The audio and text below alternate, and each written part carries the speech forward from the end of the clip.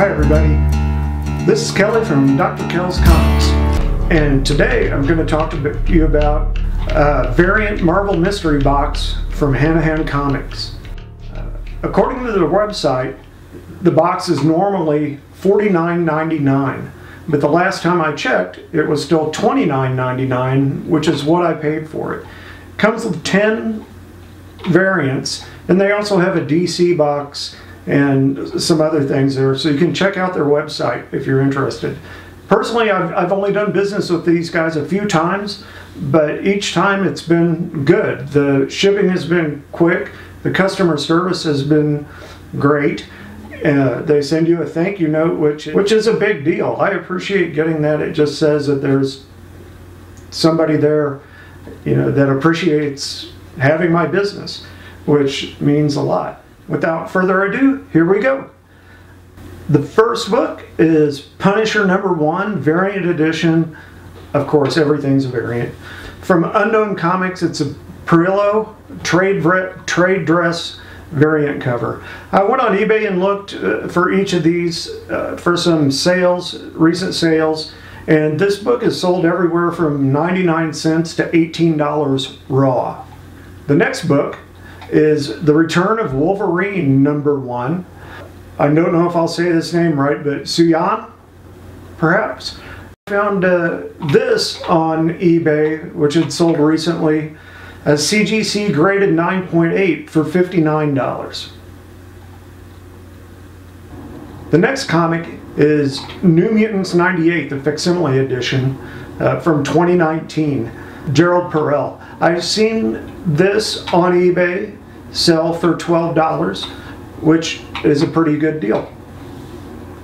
The Hunt for Wolverine Mystery in Madripoor variant, Lee In-hyuk.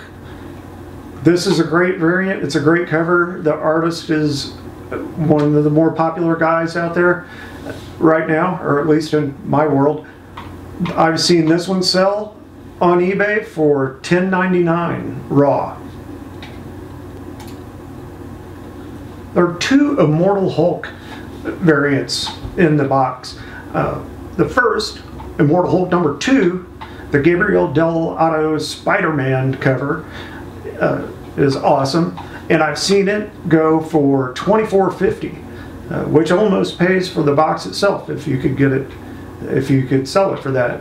The next one is Immortal Hulk 18, the Tom Rainey variant, with the first full appearance of Red Harpy.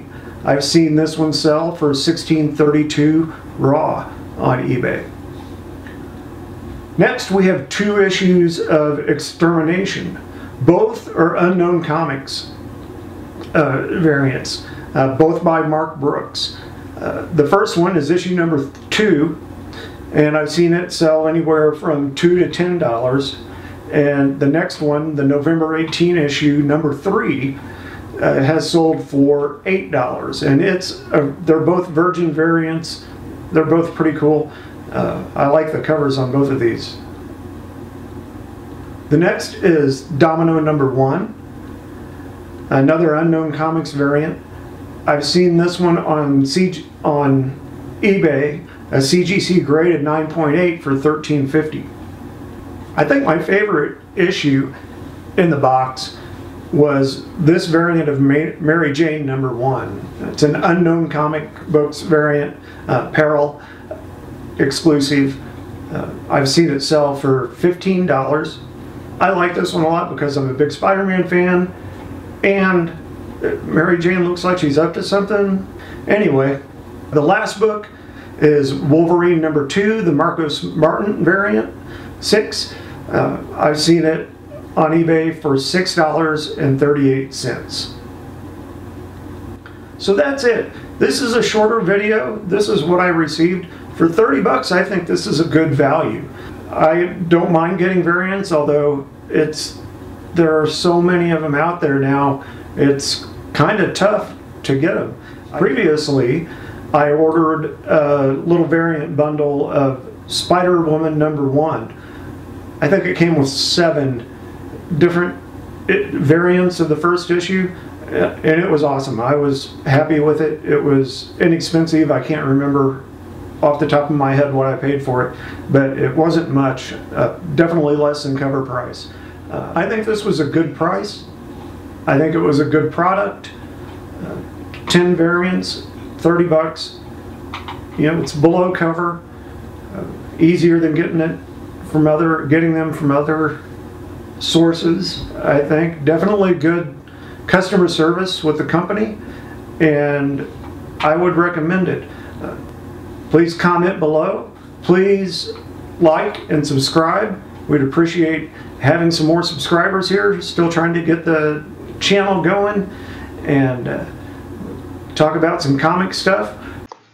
Also, if you know of any musical references in comics, if it's jazz, if it's a player, you know, maybe we can find John Coltrane in a comic, big band, classical work, whatever it happens to be, let me know. I'd like to do some research on it and see what it has to do with the comics, with the story itself, see if it influenced the book at all, and provide a little background for people who are reading the book. So anyway, thanks a lot and have a great week.